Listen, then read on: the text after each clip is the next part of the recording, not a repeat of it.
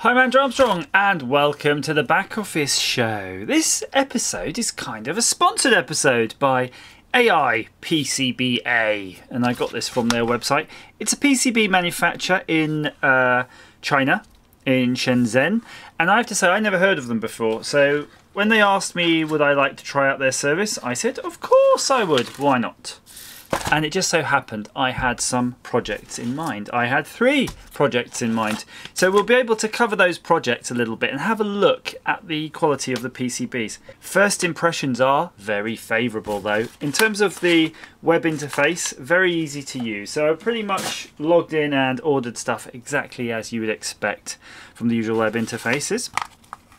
And then waited just a couple of days. It didn't take long actually to arrive. And I got these 3 sealed packages out of the pack you just saw, and we're going to have a little look-see. So I'm just searching for my knife there, and they're all vacuum packed. So we have 3 boards here. We've got the Atari ST super mega there, the AiPBCA Cortex, it's not labelled, and the Atari ST video output. So let's have a look at those. Just going to cut the seal on those.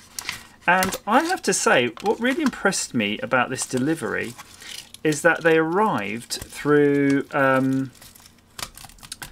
think it was Parcel Force. I wasn't expecting that. I'm kind of used to deliveries from the Far East turning up in various mysterious ways, but this was a delivery from Parcel Force. So let's get all the boards out, get it all on the deck, so we're all going to have a look. And I'm going to tell you about these projects as well, in case you missed those design streams that these were on. Clear the rubbish out of the way. So this is an Atari ST PCB. It's a ROM cartridge, for lack of a better word. Oh, my printer's just attacking itself. And what this does, you actually blow ROMs on here, put the EEPROMs actually on this side of the board, and you shove that into your Atari ST and it'll boot from this. And I've got planned a diagnostic ROM set right away, and that's just using the standard ROMs available for the Atari ST that you can get. And what I'll be doing is also letting you, that those will take up, say, ROM bank 4. I think that's the standard on the Atari ST for those. And then it'll leave you with 2 spare ROM banks. So you could just do experiments to those, or put all 4 ROMs and change them how you like. They're basically, you've got the upper memory address and the lower memory address of each ROM. So that's why you've got 4 there. So that's what that board is. As I was alluding to though earlier, the thickness of the board is really critical. So depending on your project, of course, you can order them. The AiPCBA offered boards in all the sort of standard thicknesses, different colours, different silk screens, front and back, hot air levelled, all of the usual options. So we'll have a look though at the AiPBCA Cortex boards. Oh, look at those. It's hard to really give you an idea of the scale of those, but they're pretty tiny. If you think of, let's see, a thumb, the power of that you can put on your thumb these days is amazing. So have a little look-see there though.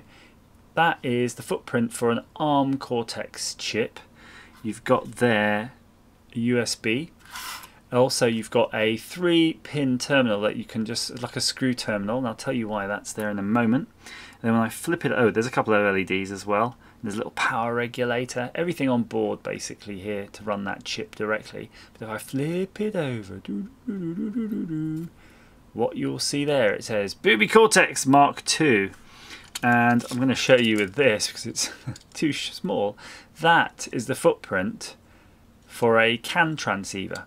So if you want to, depending on how you change these solder jumpers here, you can use the 2 pins for CAN RxTX that you get on the Cortex and put them directly out to these pin headers, or you can solder the correct jumpers, and then what comes out to the pin headers is the actual CAN level version that's gone via this transceiver. And this transceiver is also wired up though to these 3 pins on that screw terminal. And just so you're aware, this USB port is also wired up to these pin headers too. So you can actually just plug this into something and integrate CAN and USB into your existing device, or just use them on their own and just plug them in like a little dongle. So those are looking really good. Yeah, but just to let you know, they really came out well. What's sometimes an issue is the silk screen you get on sort of rapid prototype PCBs, because it can sometimes be a little bit hit and miss. Here you can see I'm missing some chunks because I made a mistake. Can you tell what my mistake is? And I'm going to hold it here so you can see, yes, I forgot to tent the vias, of, I call them vias. I notice people calling them vias now, but vias. Go via here. And then, of course, that means that my silk screen, solder resist, silk screen, everything isn't done properly on those areas. So I'm going to have to do that in a future revision. But as you can see, it's going to be a while because I ordered, I think it looks like at least 20 boards there. Probably about 20 boards. So that'll probably keep me going for a while by the time I've soldered those. And you can see how thick the chunk of boards is when you order them in that thickness. And then that brings me on to the final little project, which I think is really cute. It's another Atari ST project, and what this is, it's a Atari ST to VGA adapter, effectively. That's pretty much all it is. And you have this connector here which goes into the back of your Atari ST video connection, which is that DIN type port. And then on here you'll have a VGA connection that you solder on here, and just a little switch at the top. Really, that's all I've got is a switch. One switch is for high resolution mode on the VGA, high and medium, sorry, and the other switch is for, hang on, we're getting ahead of ourselves here. One is for low and medium resolution, and then when you switch it to the other, it's high resolution, and that's all it is. And you basically just got a digital switch that's just routing through all of the correct wires to let that happen, because you know the high resolution is mono. So it's not so simple to add a simple mechanical switch. That's just taking care of business. So it should be a nice little addition there, just to a little Atari ST, because you know this is the reason for this build. You know, this batch in a way, apart from the Cortex, is that is the opportunity for me to build some PCBs for my Atari ST, the machine I really fell in love with and cut my teeth on coding. You know, it wasn't an efficient way to do coding, but it's the way I got through it. And I loved using various structured basics and STOS, and I think I did a little bit of C as well. So, you know, real languages, big boy programming, you know, something that people don't really get that much chance to do these days, it seems. It's sort of regressing back to point and click type software. So yeah, an opportunity to make something for that machine. Give me a sec. I've got an idea with this. Da da da da. Yeah. Things didn't quite go to plan on this, so I thought I had the opportunity to make another video while I was in the middle of this video, but that is not a good video to make because it's a video of fail. So first things first, I tried to assemble my doodad, and I took my chip programmer. So it's the very first time I've ever used one of these. So I've got my EEPROMs, which I ordered from the Far East. I got my EEPROM programmer, and I programmed onto here the Atari STE diagnostic program, which is two chips. And I put them right away. I soldered onto this board the wrong pin headers. So I put the pin headers here on banks 1 and 2. But of course, remember I said about ROM 3 and ROM 4? These things are expected to be in ROM 4, so I had to then solder new ones on there and then get them on. So that's why there's all of these pin headers. Although, to be honest, you wouldn't have been none the wiser if I just showed you that, because you just assume I'd have put them all in anyway. Second problem was I mixed up the output enable and chip enable on the pins on the actual PCB. So if you see here, if you mix up an output enable and a chip enable, you're really screwed, and I'll tell you why. Because when you do chip enable, right, these two are considered the same chip. Yeah, you got me? So what it does, it just says, okay, these two chips come online, chip, but it's actually two chips. They come online, okay, and then it's like output enable, and the output enables are connected to the high memory range and the low memory range. So it's like a kind of another chip select, really. So it just kind of goes ding, ding, ding, ding, ding, ding. Yeah, on the read from you, on it, and it flips like that. So if you've got them set the wrong way round, it's not a simple fix to flip them, because when you do the chip select, the both output enables come on, yikes, and then your chip enables flicker, and that goes tonto. So that clearly was not good. Although I was kind of thinking, would it work? Could it work? Could it? Would it? Should it? Anyway, what I did was I cut some of the tracks on the PCB. There's another track cut under there. You can see there's a wire coming across there, a bodge wire. And then I've got some more bodge wires here, and another cut there, and another cut there. To be honest with you, it really screwed my mind doing this fix, because it's really tricky. Put it this way, it's just tricky.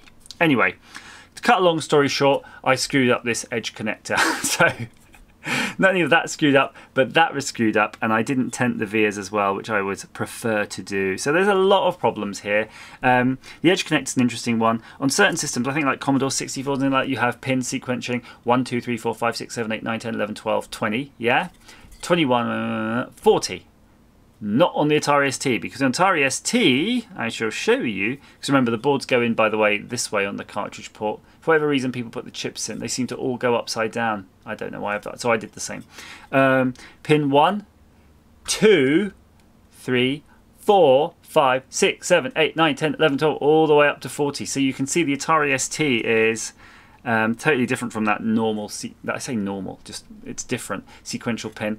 But when I made this connector footprint, it is wired up that wrong way.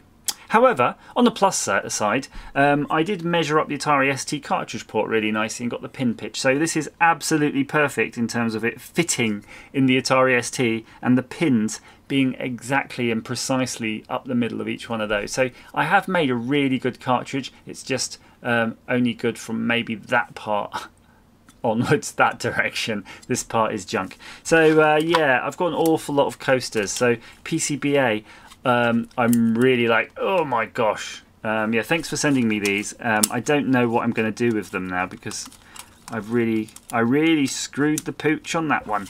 What you could do though, I could still give them out to people. You know, there is one benefit. If you're doing projects on your Atari ST, and that you can do this, it's probably relatively easy to just access the pins you need. So imagine you're putting on here something that's like you know, flashing an LED or something like that. You want a diagnostic LED, you can actually use this for that, because you can easily trace out the pins on the address line and just solder them. So it's not all doom and gloom. And while I was at it, I changed these footprints from a through-hole capacitor to surface mount, because actually all I had was surface mount on the day, and they're way easy to fit. So we'll fit those. It's not like, it's not total loss. We learned a lot from that. We're going to do something with that one. But I was hoping to show you, oh, look, a really working board. If we're reviewing the PCBs though, from PCBA, actually the board itself is good. Just, you know what they say, garbage in, garbage out, but the garbage was put on really nice PCB. It soldered really well. I'm just like kicking myself. Not another load of knackered PCBs. So that's me right now. I'm going to spend this weekend probably ordering bill of materials to finish these, and then continue to discover what mistakes I've made on these other boards. I'm hoping not too many, especially on a guy like this. I mean, look at those resistors. I'm not even sure if I made a sensible choice here. Again, look, it's so sensitive the camera can't even bloody focus on these. But have a look. I really wanted to show you that some of these resistor footprints are so close together right there that it's just going to be a miracle of science basically to solder those on. So yeah, I'm really looking forward to doing those. So please comment down below if you're interested in any of these other things I'm making, or just join me on the Discord channel and we can discuss them, and you can ask me all sorts of questions on what projects these are going to be used for. I'm going to tell you what I'm going to use these for. I'm making some, say, CAN bus diagnostic equipment. So I've got another board I've made, which is a USB 2, I think, host controller chip, plus I think 7 inputs. So I've actually got a little back plane, and these are going to be just populated and go clip, clip, clip, clip, clip, clip for all sorts of fun networking and processing. It's almost like making your own parallel processor out of 7 ARM Cortexes? I mean, I don't know. 5, 6, 7. And if you put a USB bootloader on them, you can update them all over USB. So you've got a reasonable amount of processing power, I think, once you add up that many of those guys together. And quite a lot of I/O, because not all the I/O is expanded out, because of course you're limited. You know, I wanted to have a limited footprint that would still fit in a standard chip package. But you know, you can just keep adding more and more, as many as you want. Really, you got no limits. So there you go. Have a good weekend, guys, or a good week wherever you are. Please like, share, subscribe, and as ever, thanks for watching. I've just been informed by AiPCBA that they are very generously giving a discount to anybody who uses the code below in my description. So if you do need to order some PCBs and you want to get on that, please make sure you use the code down below and make use of that discount. Thanks again to AiPCBA. Bye-bye.